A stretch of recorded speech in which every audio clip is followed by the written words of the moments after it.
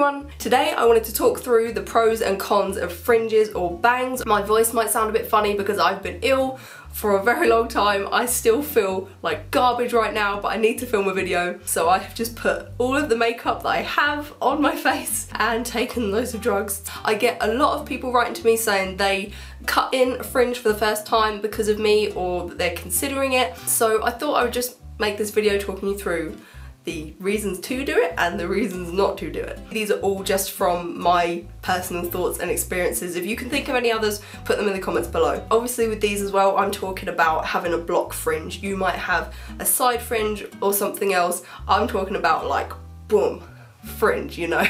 Pro, it looks cute. Pretty straightforward, probably the main reason why most people do it. It looks nice. Some people it might not suit you, but it generally, it looks quite cute. Con, it could be sweaty. If it's hot out or you're just the kind of person who sweats a lot, if you've got a sweaty forehead and your fringe is sticking to your forehead, not nice. Not a nice feeling at all. Obviously you can get rid of it, pin it out of the way and stuff, but it's something to take into account because if you've got something touching your head when you're already feeling hot, maybe it'll get sticky and gross and you won't like the feeling of that. If you want to test a fringe out, you can buy like little clip-on fringes before you cut it in, so you can test out what it feels like. It probably won't be exactly like a real fringe would, but it could still be useful if you want to try it before you commit to it. Pro, it can make you look younger, which could be a pro or a con, I guess, but I considered it a pro because generally most people like looking younger. I get ID'd a lot. I don't think I look really young. I do wonder if a big part of it is the fringe. I have heard from a lot of people that they feel like fringes make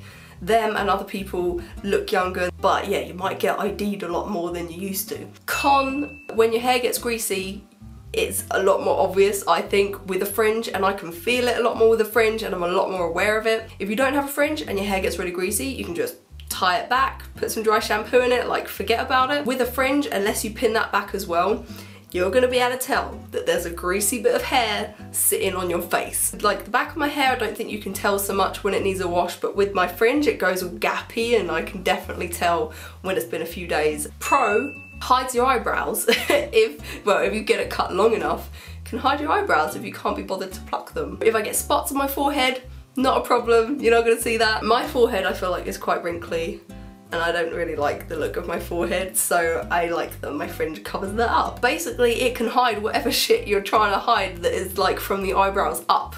Con, hair accessories, hats, stuff like that might be a bit difficult to work with. I don't really wear hats. If I do, I tend to just get rid of my fringe because a lot of the kind of hats that I would like to wear, they put pressure on the front bit of my head and then look, that's not a good look, is it? Some hair accessories and things, like if they come down onto your forehead and stuff and around here, might not work or might not look so good with a fringe. Again, all of this stuff, like you can get rid of the fringe and pin it back if it's that much of a problem, but if you want the fringe and you like the look of the fringe, you might not be able to do certain things with your hair and with hair accessories. So like beanie hat things that go on like the back of your head more, they still look nice, but ones, yeah, that come down here and that push down on my fringe doesn't make it look good in my opinion. Pro, it can make unstyled hair look a bit more interesting. I very rarely do stuff to my hair. I very rarely put a lot of effort in with my hair. The most I'll do is maybe sit down and curl it, maybe every now and again. If you have a fringe and you don't want to do anything with your hair, it can still look a little bit done, if you know what I mean. It just feels like there's something extra, there's a bit of an extra spice and a zazz to your hair. A fringe could like zazz it up a bit and make it look a bit more like you got something going on, even if you haven't done anything. Con, is probably gonna need a lot of maintenance, a lot of regular trims. If you're anything like me and you hate gaps in your fringe, then you'll constantly be checking it and like, does my fringe look okay? Is there a gap? Is it uneven? I always look in Alex's sunglasses when we go out and it's sunny and he looks at me, I'm like, take the opportunity to check my fringe out and see if it's straight. I hate having gaps in my fringe, I hate it. My fringe could really do with a trim every few weeks, but I tend to like hold out as long as possible and let it get as long as I can before it's getting too annoying. If it starts getting too long, then I curl it a little bit with a really thin wand and that will make it look quite nice and pin-uppy and also just make it a bit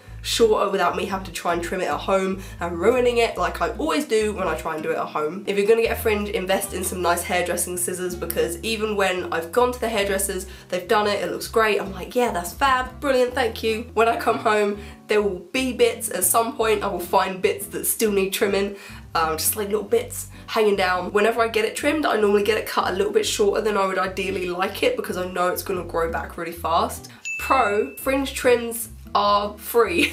I've never been somewhere where I had to pay for a fringe trim. I don't know if that is the same everywhere, but at least here I can just pop into a hairdresser's and say, have you got time to do a fringe trim? And if they've got time, they will trim my fringe and then I will leave, and it's as simple as that. Con, if you change your mind, it can be a pain in the arse to get rid of. I've tried growing out my fringe quite a few times, clearly failed. Fringes tend to grow quite fast, so that's not too difficult, but it can be difficult to make your hair look nice while you're growing it out, to know what to do with it. What I did was I would pin it back for the first few weeks, then I'd start pinning it sideways because I wanted a side fringe. Yeah, every time I would just get too frustrated with it when I wanted my hair to look nice. I'm not that skilled with hairstyles, so it was always just bunged to the side or bunged up on top with a load of clips in it, and I got really fed up of my hair not looking nice and how I wanted it to, so I would just cut it back in.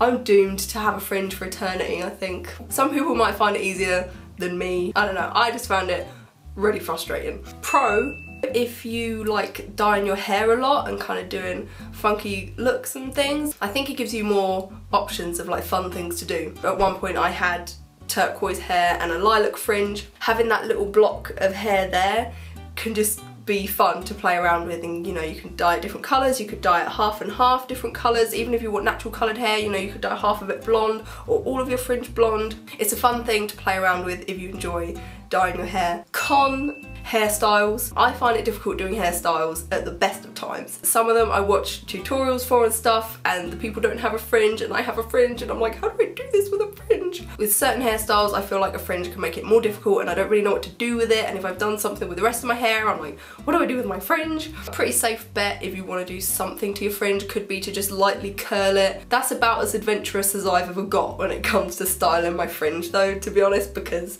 I'm just nervous, and I've tried some things before that went terribly and I look like some kind of rooster or something. Fortunately, if anything goes too wrong with your fringe and styling it, all you need is like a comb and some water and just brush it through, and that will probably sort it out. So if you do decide to get a fringe, don't say I didn't warn you. No, I love my fringe, I really love it. Even though I have tried to grow it out and failed several times, I do love my fringe, and now I have no intention of trying to grow it out in the near future again. I kind of realised as well how much I dislike my forehead, which made me like my fringe even more. Also, save on foundation. Don't bother putting it on your forehead if no one can see it. I'm gonna go take some more drugs and cry to myself. I hope that you enjoyed this video. Thank you so much for watching, and I'll speak to you again soon. Bye bye!